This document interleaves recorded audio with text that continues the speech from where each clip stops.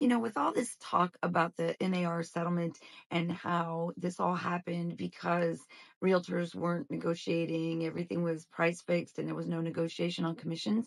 I just want to tell you, I just came from a listing appointment for a leasing. So I'm meeting with the landlord, and we negotiated everything. We negotiated my fee. We negotiated who's paying for the photos. We negotiated how much we're going to give to an agent if they refer someone to us, and who's going to pay that. We negotiated who's going to do the showings because this landlord was more interested in getting the deal he wanted.